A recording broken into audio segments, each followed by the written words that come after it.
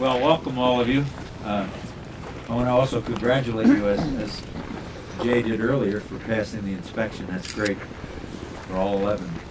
As you can see, the snow conditions are pretty good this year, so that shouldn't be an issue. And I want to wish all of you success and be safe in the competition this year. Again, welcome. So as Jay said, this is a return for me after about a 5-year absence. It's great to come back and see everyone here. It's great to have this many sleds starting, so congratulations to you all.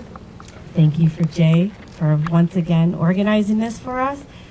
This event definitely would not be possible without Michigan Tech.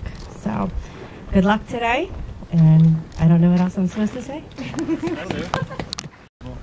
As well as all the volunteers that make sure to keep you safe this week. So without them, this wouldn't all be possible, and they're here to support you because you support the youth of snowmobiling. And now, did I say everything you were going to say?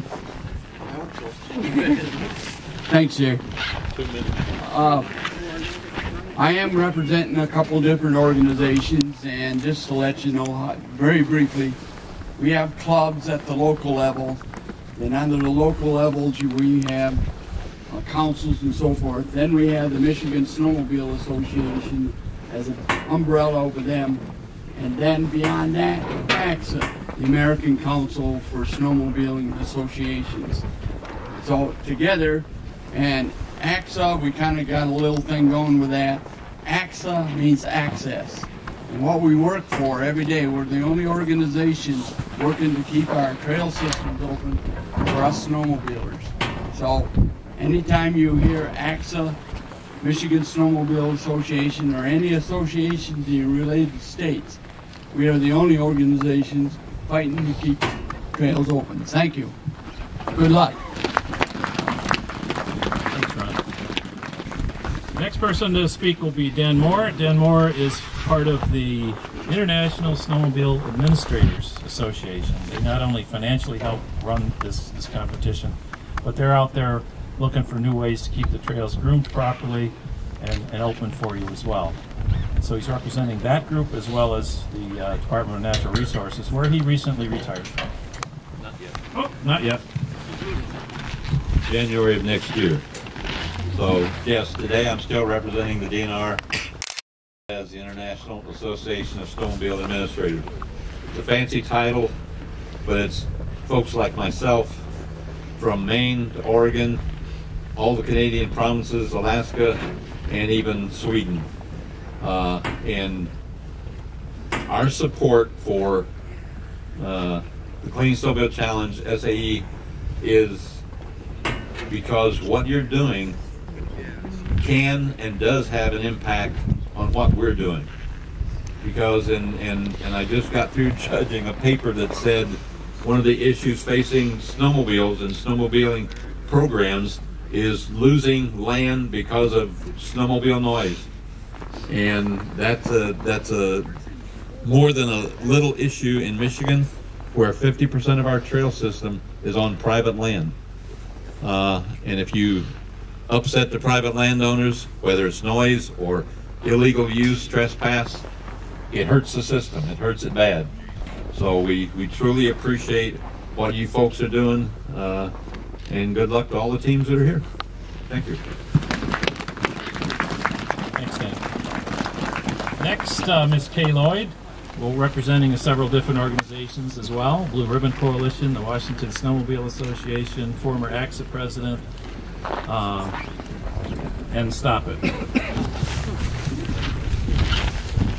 One of the reasons I come to this is because I get re-energized when I see all of this energy in front of me and the things that you're doing to make it smarter, safer. And because of you guys, we're still allowed to ride in Yellowstone National Park. Blue Ribbon Coalition is a year-round organization, so it's dirt bike, quads, sand dune buggies, snowmobiles, and we work to keep trail access open.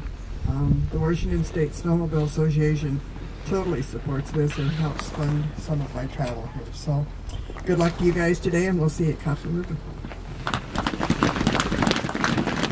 Okay. Next, our Forest Service is sled friendly, and Leon Levine will talk about that. Thank you. Glad you could all make it. Most of you are from the eastern half of the country, eastern half of Canada, but if you notice, the western half of the country doesn't have much snow. We've got quite a bit here, quite a bit of cold weather. If any of you feel so inclined, you can come and help me shovel down my driveway after this competition is over. Your trails in the parks and the forests are open. That's a foregone conclusion, but in October it didn't look so good. The government shut down in October, and the parks and the forests closed. They closed the trails. Now, would this happen in the winter? It happened in the winter once before, back in the 90s. They were shut down twice in the 90s in the winter. At that time, the Park Service did close their trails. The Forest Service did not. We just didn't have anybody out there managing them. So, what you do here with your clean snowmobiles, your quiet snowmobiles, has an impact on the American public, an impact on Congress. So we appreciate the work you do. Now, Congress is the one that makes the laws, and we're the ones that enforce them. Whatever laws those are, sometimes they don't make sense. They don't ask my opinion in that. They just ask me to enforce it. So, the quieter, the cleaner machines that you develop has a less impact on the environment and on the people that don't understand snowmobiling. That could be the person that lives in Florida or somebody that has a house right next to the trail. So what you do is important. It's a competition for you, but it's a livelihood for a lot of other people. Keep up the good work. Thank you for coming. Thanks, Leon. One last speaker. This is an SAE organization. This is an SAE competition, and we hope that you intend to stay SAE members. And to that extent, the membership director is joining us today, Matt Creech. He's going to come over here and say a few words. He's also going to try to talk seniors into converting to members for free this week. Last year, we started it here at the Clean Snowmobile Challenge. We converted 50 or 60 members to become members for free for the first year. Because we did it, all the other Collegiate Design Series competitions, and we got nearly 800 students to convert, all what was started here. Now we're following that population of students and encouraging them to stay involved with SAE throughout their life, and that's what Matt's job is to do. No problem. Thank you. Again, Jay said it well. Congratulations to you all. I'm incredibly impressed talking to you. Your time management skills, just from being in CDS, will serve you well throughout your career. And for those of you graduating, we want to give you your first year of professional membership for free. And I'm sure for some of you, that first year on the job will probably look like a bit of a vacation after all the hard work you've put into this. So congratulations on your efforts. And again, I know your time involved in Clean Snowmobile will serve you well as you go on to your career. So thank you and good luck.